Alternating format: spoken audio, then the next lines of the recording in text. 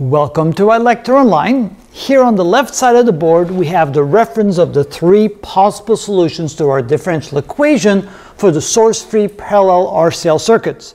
We have the overdamped case, the critically damped case, and the underdamped case. In each case we have an equation that includes some constants A1 and A2, A1 and A2, A1 and A2, which of course then need to be solved for a particular example per circuit. Now we're going to show you some examples of how to do that, but before we do that we want to take a general approach to understanding the initial conditions in a circuit like this. So what are the two initial conditions? Well, we have an initial voltage across the capacitor and initial current through the inductor. So from that we're supposed to find the voltage when the time is equal to 0, and we need to find the change in the voltage with respect to time when time is equal to 0, because after all, the current in our inductor is defined as 1 over L times the integral of V dt. So we're going to need to find the derivative of the voltage with respect to time when the time is equal to 0.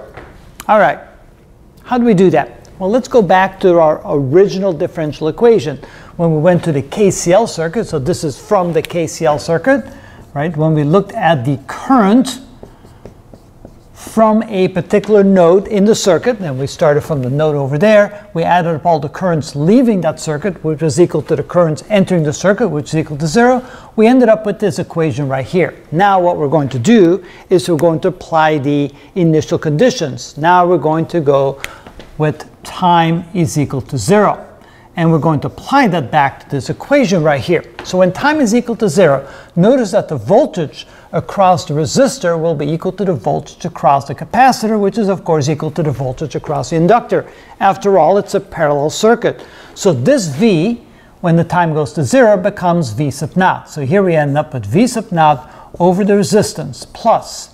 Now here we have 1 over L times the integral from negative infinity to t of V dt. Now of course that becomes from negative infinity to 0. And by definition, the current when time equal to 0 is the initial current through the inductor, which is equal to 1 over L times the integral from negative infinity to 0 of V dt.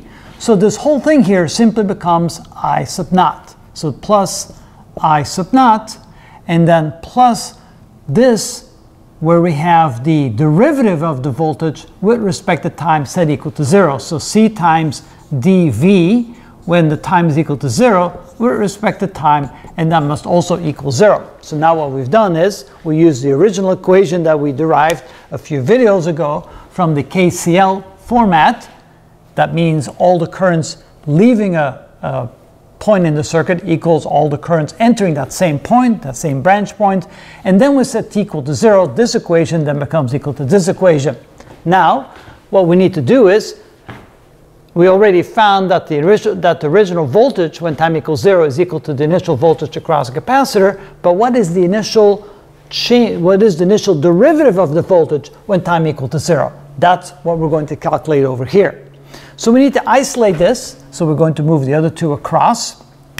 So that becomes C times dV when time equals 0 dt is equal to, when we bring this across, we have a minus V sub naught over R and plus I sub naught, like this. All right, so now what we want to do is we want to divide both sides by C. If we do that, we get the following. We get dV when time equals 0 dt is equal to minus, so we have V sub naught over R times C plus I sub naught over C. But then if we want to write that over the same denominator, what we could do, this is I sub naught over C. Then we can multiply both the top and the bottom by R, like this. And now we have the same denominator. And so now we can say that the original condition where we try to identify the rate of change of the voltage with respect to time when time is equal to 0 is equal to minus the quantity, and that would be V sub naught plus I sub naught R divided by R times C. And there is where we have the other initial condition in the general format equation. So that gives us the initial voltage when time is equal to 0, and the initial change of the voltage with respect to time when time is equal to 0, which can now be defined as this. Take a quick look and see what that includes. That includes the voltage across the capacitor, the initial voltage through the inductor times the resistance, divided by R times C. Essentially, that's the time constant associated with the capacitor and the resistor. So now we have the two equations that allow us now to find the initial conditions. Once you find the initial conditions, you can utilize those then to solve for A1 and A2 in the three possible solutions. So now, next step, of course, is to go ahead and actually do that. So we're going to show you three examples. A case where I have overdamping, a case where I have critical damping, a case where I have underdamping. We have the general equations with the specific initial conditions given to us. We should be able to calculate A1 and A2 in each case and come up with the actual finished equation that includes all the constants in the equation. And so we'll show you that, how to do that for the three cases on the next three videos. So stay tuned, and here they come.